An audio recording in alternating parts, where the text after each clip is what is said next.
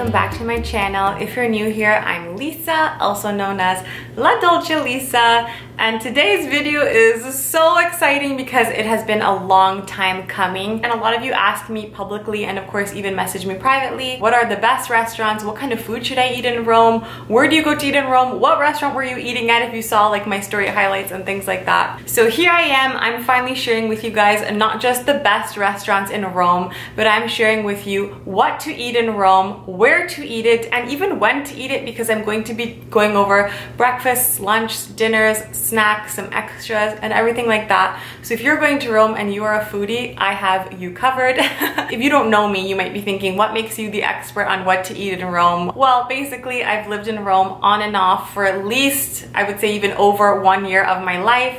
Ever since 2010, I've pretty much went back every single year. I've stayed in there for long periods of times. Lots of stories behind that, but basically I've been in Rome for a year of my life.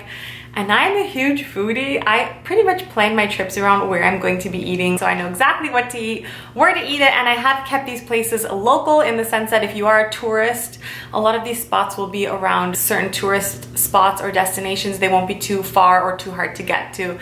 So it's a pretty good list. I'm going to be writing a blog post as well, so please check that out in the description down below on ladolcelisa.com. I'm going to be talking your ear off, but it's going to be with good information. So let's get into it. Here is what and where you should eat in Rome, the best restaurants.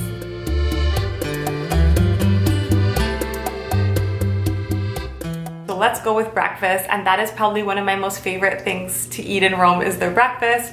I'm the kind of person that likes to eat breakfast Italian style, so I like a coffee or a cappuccino with something sweet, even in Canada. Now when you're in Rome, Italy, that is no exception. Now here is where I think you should definitely go to have an amazing breakfast in Rome, but you have to wake up a little bit early or they will sell out of their good breakfast pastries like cornetti. This cafe is called Roscioli Cafe. They have honestly the best cornetto in Rome, and I've tried them from everywhere, and this is literally my favorite. Now a cornetto con crema is what I personally get. You can of course get them with maybe jam inside or even plain. It is sort of like an Italian croissant, but it is different. It's just better, dare I say. I don't know why.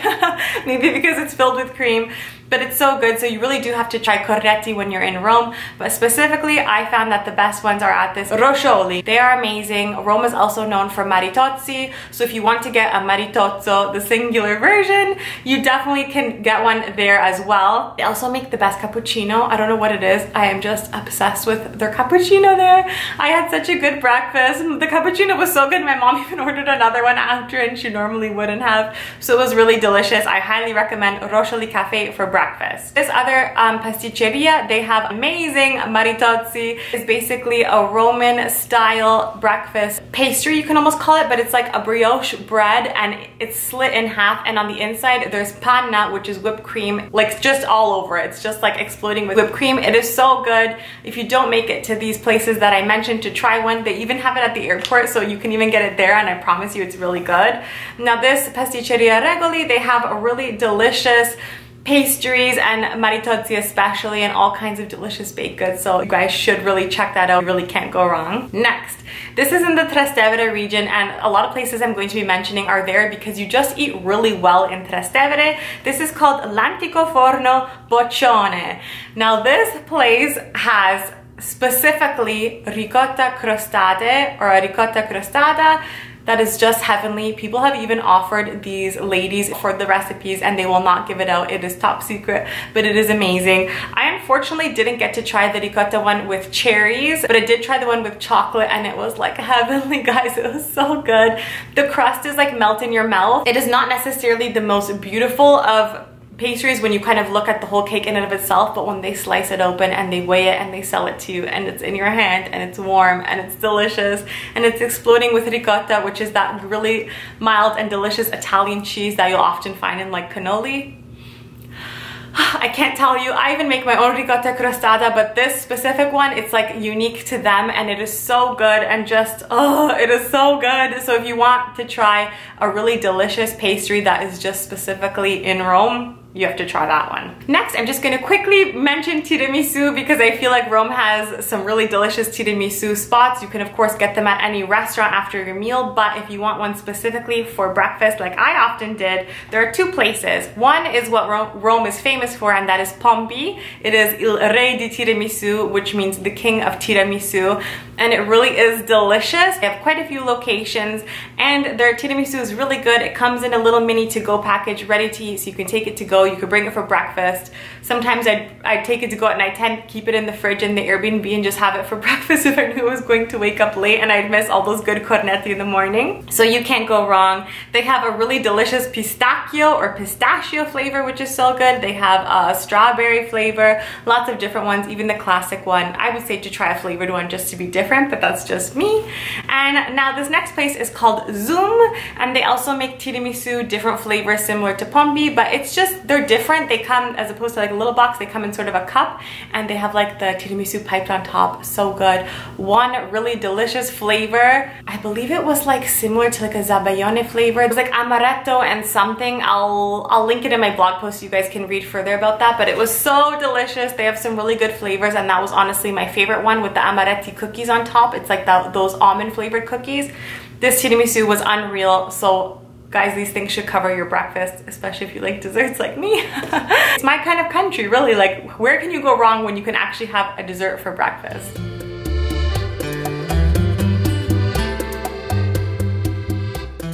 If all that sweet food is not quite your thing, let's go to lunch. I'll be taking you to some spots where you can have some classic Roman food, but as well, these are sort of, they're not your sit-down places. I've saved that more for the dinner portion of this video. Of course, you can sit down in some places and eat by all means, but they're more of like a grab and go style. And the number one thing you need to know about going to Rome is the kind of pizza that you'll have there. Now, unlike Naples, where it has that soft, really thin, but like fluffy crusted pizza, Roman style pizza is different. This specific pizza is unlike those as well, because this is al taglio. Now, Rome is known for their al taglio pizza, which is basically by the slice. And if you're familiar with focaccia, that nice soft fluffy Italian bread, it's sort of like eating a focaccia pizza, if I can describe it in that kind of way, obviously a little bit different. There are two spots that you really should check out. Number one, Antico Forno Roscioli, and they honestly make the best pizza al taglio. It is so good. They have a burrata pizza, which is like the pizza of your dreams. It has burrata cheese on it, on this delicious tomato base. Oh, it's so good. They have so many different kinds. How you do it is, when you're ordering al taglio pizza, you basically go to the counter, pick out as much as you want. They'll maybe show you the suggestion that you should get, but if you want less because you want to try more, just say a little bit less, a little bit more. They slice it, they weigh it, they give you your ticket, you go and pay for it, and then you pick up your pizza. Sometimes ordering things in Italy or in another country can be intimidating because you're not sure how it works, but that's usually always how al taglio works. I really love Antico Forno Roscioli for that specific reason. Their pizza al taglio, beautiful. Next, a very classic one. I have another favorite pizza al taglio. I won't even go there because it's way too far, but the one that comes closest to it is Pizzarium. It's Bonci's Pizzarium.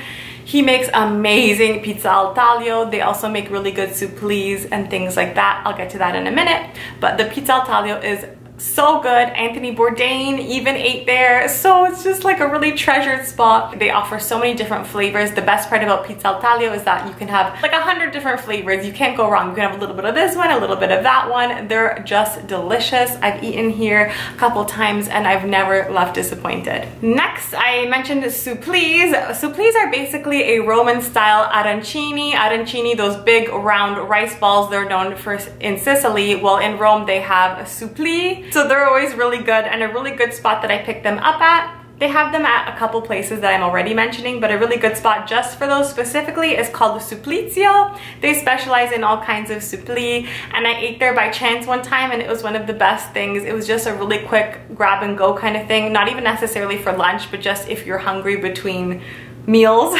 and you want to make the most of your time being in Italy. Some of my favorite things to do is just grab things and go have little bites here, little bites there. That way I can eat as much as possible. So supplís are great. So in my haste of recording this video, I forgot to mention one of my favorite spots and my favorite things to eat in Rome, and that is a trapezzino. This is a play on words taken from tramezzino, which is a triangular sandwich bread, and from pizza. So this is sort of a combination of the two. Now basically they fill this fluffy bread with the topping of your choice. I really love the chicken cacciatore, which is basically chicken cooked in a delicious white wine sauce. They also have them stuffed with burrata and melanzana, which is eggplant, and you honestly can't go wrong eating these for lunch. So that is this spot in Rome called Trapezzino for a delicious Roman style street food.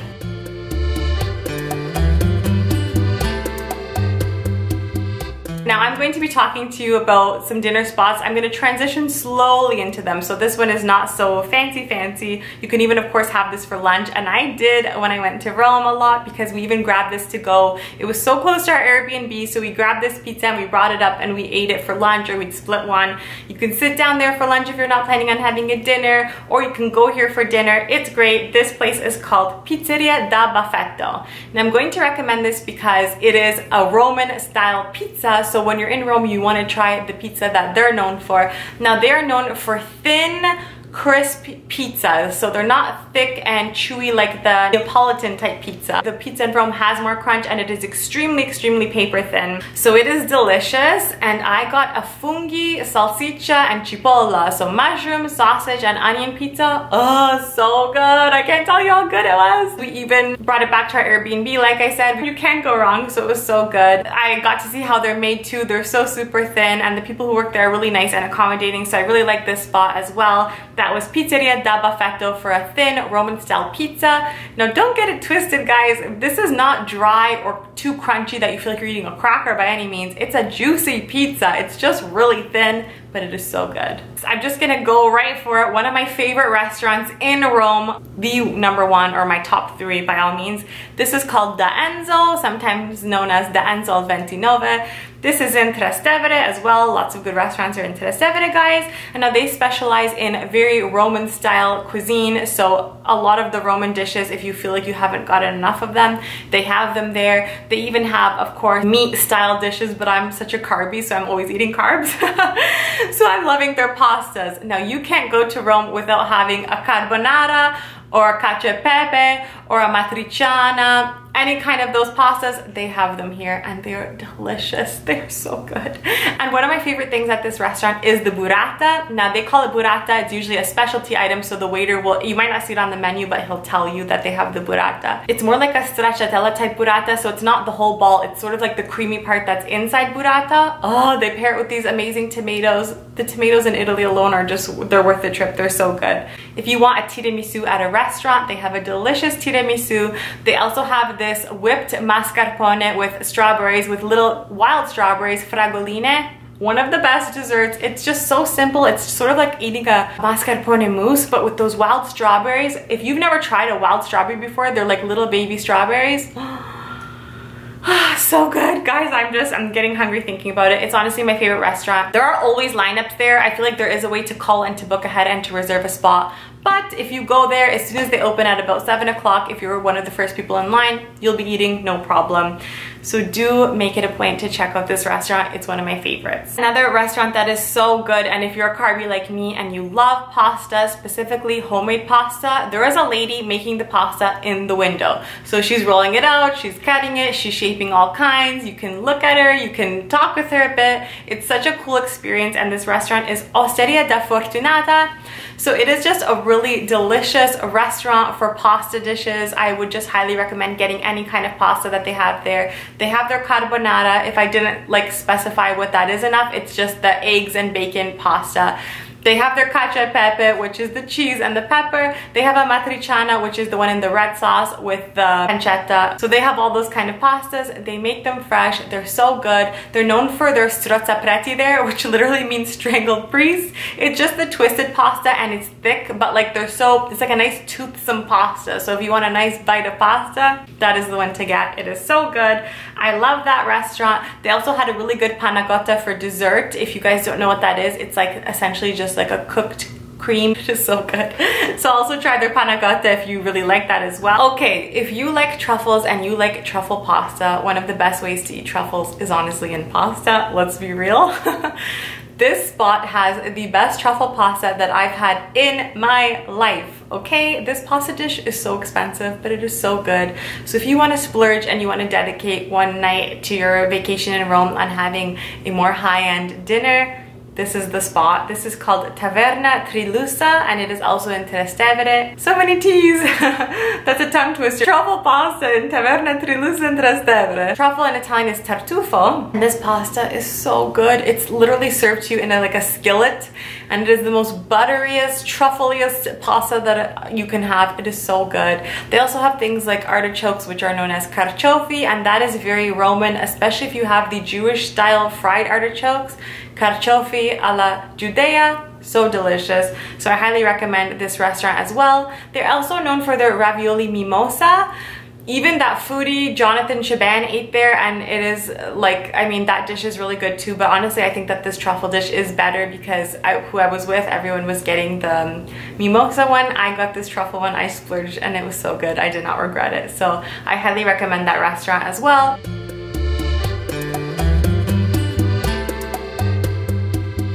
So I really like street food, and like I mentioned, I like to grab things and get things to go. Gelato is no exception, but I'm not going to be going into my favorite gelaterias because I have an entire video dedicated to that, which I will link in the description bar down below. So please check that out because gelato is so important in Italy, and they have some of the best gelaterias in Rome. I'm just going to be mentioning some extra things that you can pick up. Of course, you have to get a cappuccino. By all means. Even an espresso, they're not known as really espressos in Italy, they're just known as un caffè. If you ask for un caffè, you're gonna get a little espresso. If that's too bitter for you guys, even with the sugar that you might add, by all means, you should try something called ginseng. It is caffè ginseng, and it comes already sweetened, and you have to try it. It is a really good tiny little sweet, almost like espresso shot, but it has this amazing flavor that it's hard to describe.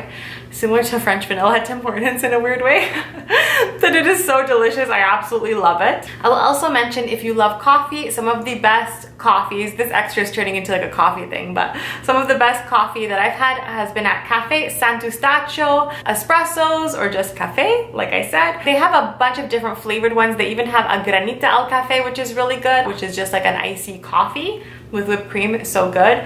The one that I got that I really liked, it was warm, it's called a moretto, and it had, I believe, like cream and chocolate in it, and it was so good. It was sort of like the espresso style, but it was like, oh, it was just delicious. So I really love that moretto one from Cafe Sant'Eustachio. I will also mention that you should definitely try, if you want sort of a nice extra experience, not that the food is like phenomenal there, but for the view alone, you probably might have seen me go here in one of my latest Rome vlogs, but I went there with my mom and sisters, and it was such an amazing time and an amazing way to end our trip, and that was at Terrazza Borromini. So we kind of decided to go like last minute on a whim, and it was so good, and we're so glad we went there. It is right in Piazza Navona. Just you go upstairs in this Borromini hotel, I believe, and it is Terrazza Borromini.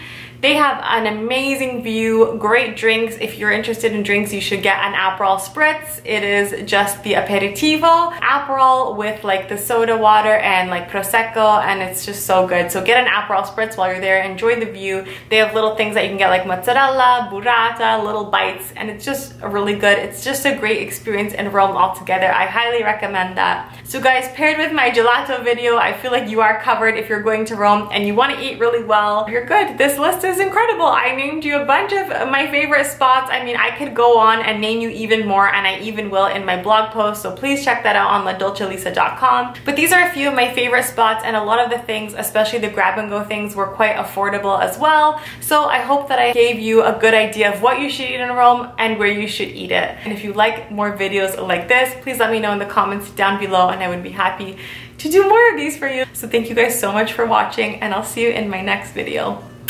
Bye guys, and buon appetito! A lot of these recommendations.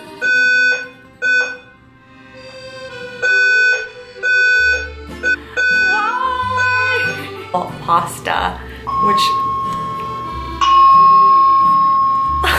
Oh my god, I can't... what's it called? Now, why am I drawing a blank? did I just say? Oh, wow, that was a really long period of time to think.